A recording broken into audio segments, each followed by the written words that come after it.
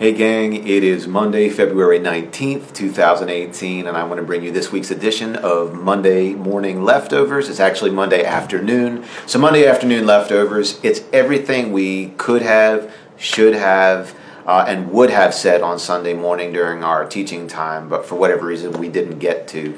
This week, there's no way I can pack this all into one session, so I'm going to share a few leftovers with you today, and I'm going to save the rest for a main course on Sunday, March 11th. I want to give you two tests that we all have to pass in order to find where we're at in determining our contentment. Two tests life will always give you that determine how much contentment you live with. One of them is called the gain-loss test, and the other one is the treasure test. So first, the gain and loss test.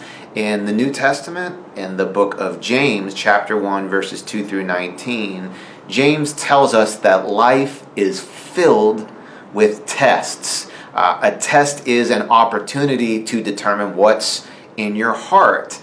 If you're taking an algebra class, or if you're in a biology class in college and your professor prepares and administers a test, that professor or that teacher, what they're trying to do is see what's in the contents of your heart. They're saying, have you put in the time to study and gain the information, and are you able to pull it back out in those moments? And that's what tests are. Tests in life come to all of us, and they show what's in our heart. And one of the tests James says we're going to run into is the gain and loss test. We see it written about in the first chapter. In other words, everything that life adds to you or everything life takes from you is a test. Every gain and every loss is a test. Every adversity and every prosperity is a test that can either make you wiser and propel you on a path towards life, or every test is a terrible danger that if you mishandle it, it can lead you to sin and it can lead you to death. And James gives us a couple of examples. If you gain wealth or if you lose wealth, it's a test. If you gain love or if you lose love, if you gain friendships or lose friendships, if you gain status in your employment or you lose status in your employment, all of those things are tests. They're either going to make you a better person, a better Christian, or they're going to make you a worse person or a worse Christian. But here's the thing, tests never leave you the same. They won't leave you unchanged. So for example, what happens if you strike it rich? Like, what happens if you really hit it big? One of two things is going to happen, because wealth is a test. One of two things is going to happen if you strike you rich. It can either make you humble to the point where you could say, well, Lord, why me? I see all these other people out there and they're hustling just like I am, and they're working harder than I am, and they might have more education than I am, but they've not made it. And here, you've blessed me with a promotion. You've blessed me with wealth or with riches, with more income. Wow, why me? How can I use what you've done in my life to advance your kingdom? You might be able to say, listen, God, I recognize that a lot of my other brothers and sisters in Christ who haven't been blessed like I have financially, for them to give 10% back to the church means that they're going to pretty much break even every month. They're just making it. But for me, for where I'm at, I could go well beyond 10%. I could give 20% or 30%, and I could still live comfortably. Maybe not as comfortably as I could if I kept everything, but because of what you've done in my life, I can give even more away and still live comfortably. Why did you choose me? You see, wealth can be a test. It shows what's in our heart. On the one hand, it can make us more humble, or it can make us more arrogant. We could sit back and say, yeah, I deserve this. I earned it. I'm a little smarter. I hustle a little more. I'm a little savvier. I'm a little bit better than the next guy. And that way it makes it harder for us to live with a sense of contentment. In fact, one study I read recently says this. Among Americans, of those who make $25,000 a year or less, they give on average 4% of their annual income to charity. However, among Americans who make $100,000 per year or more, they give less than 1% of their income to charity. Why? Well, probably because they're deriving a deep sense of contentment from financial gain. And where they might also be thinking that at that point in life, my luxuries are my necessities. And that's not really the case. I mean, the truth of the matter is wealth can make you humble or it can make you more arrogant. It's a test. Anytime life gives you something or takes something away from you, it's going to show what's in your heart.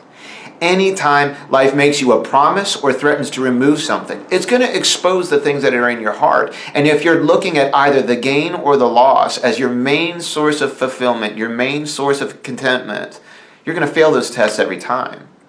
But if you use those opportunities to make you more humble, more wise, closer to Christ, you'll discover the secret that Paul did. Paul said, I've learned the secret to being content, whether I have a lot or I have a little.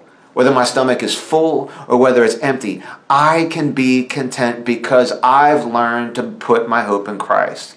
So what about you for the gain-loss test? When God brings something in your life that you want, or God removes something from your life that you didn't want, does it make you more humble? Does it propel you towards life? Or does it make you more arrogant, more prideful? When God gives you something you didn't want, or He takes something from you that you loved, does it make you wiser, more humble, more thankful? Does it draw you close to Christ in those moments? Or do you become more bitter, more cynical? Do you pity yourself? Life is filled with tests, and the gain and loss test will determine where you're at when it comes to finding your true contentment in Christ. The second test, beyond the gain and loss test, we have the treasure chest. Or the treasure chest. Now, the treasure chest is something in your dentist's office that you go to after you have a good appointment. You get to pick a toy out. The treasure test is actually what I was talking about. Let me read to you from Matthew chapter 6. This is where Jesus talks to us about the treasure test of contentment. In Matthew chapter 6, verse 19, He says, don't store up treasures here on earth where moths can eat them and rust destroys them and where thieves can break in and steal them. Instead, store your treasures in heaven where moths and rust cannot destroy and where thieves can't break in and steal. Because wherever your treasure is, there the desire of your hearts will also be. We talked about this a lot on Sunday, but the reality is we use this word treasure probably way too casually. When Jesus says, when He's talking about the things we treasure, what He's saying is this: to treasure something is to behold something, to elevate something. When you treasure something, you look at it and you say, this treasure it's everything.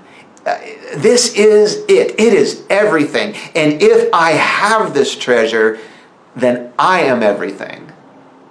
On the flip side, those things in your life that you treasure in your heart, you also say this: that treasure is everything. And if I don't have it, I'm less than everything. And until I have it, I won't be everything. I won't be complete. And Jesus issues us a warning here. He says, you need to be very aware of the things that you treasure. Because He says, here's the reality. Everything on earth that you could possibly treasure has something in common. Whether it's the perfect marriage, being filled with love, having enormous wealth or enormous status, or being in an environment surrounded by complete beauty, or being the ideal picture of health, or having a fully furnished wardrobe with all the clothes and shoes you could ever wear, so you're driving that right car, or having an unlimited hobby budget, whatever that looks like for you. Every treasure this world could offer you, if you behold it and say it is everything, the thing in common among all earthly treasures is every single one of them can perish. Every single one of earth's possible treasures can sour. It can spoil. It can die. It can be buried. You can be separated from it. It can decay. It can rust. It can go out of fashion. It can be stolen. It can be squandered away. Even the best of things, they deliver us a certain measure of contentment, to be sure. But Jesus is warning us not to chase after treasure. Don't treasure things that are ultimately going to spoil. What He says is, you're going to find out that there is a desire in you for an imperishable treasure. And He says that's why we should store up our treasures in heaven. Collect things in heaven that are unsusceptible to being stolen or to being separated from you, or to decaying. And what you'll find out, and what Jesus is driving at, is that the only treasure you can have that you can never lose is Jesus Christ. That's what he's saying. What are the things that you treasure? Truth be told, you might treasure a lot of things that you should love, that you should value, that you should prioritize and honor. The problem might not be in what you're treasuring, but in the order in which you're treasuring it. What Paul discovered, what we talked about on Sunday, what Jesus is talking about here is this. In order for you to find true, lasting, fulfilling, undecaying contentment, is to feed on Jesus Christ, to have relationship with him, to treasure Christ, because he will fill you up with a sense of satisfaction and fulfillment and contentment and identity and hope that the world can't corrupt. And if you have Christ, guess what? Then you're free to enjoy wealth or poverty, or in the middle. You're free to enjoy lots of relationships or just a few, to have marriage or to be unmarried, to have wealth or poverty or live a middle-class life, to have a new car, an old car, a used car. Because here's the reality. If life adds it to you, it doesn't change you. And if it removes it from you, it doesn't wipe you out. So that's one of the leftovers I wanted to leave with you this morning. The two tests that help you and I determine where we're at in this journey of finding contentment. You and I really are craving a type of contentment that the world doesn't offer. And it means that either it doesn't exist or that you and I were made for another world. And I'm arguing that you and I were made for another world, to find complete contentment in Christ. And that once we found contentment in Christ, that you and I are free to enjoy all of the things in the world that Christ has to offer for us without it being either a false idol to us or something that completely derails us if it escapes us. So those are my few thoughts for you on this Monday. The rest of what I didn't get to on Sunday, I'm going to make the main course in our teaching session on Sunday morning, March the 11th. So love you guys, praying for you this week. We'll see you on Sunday, 10 a.m. at Perry Hall High School. God bless you.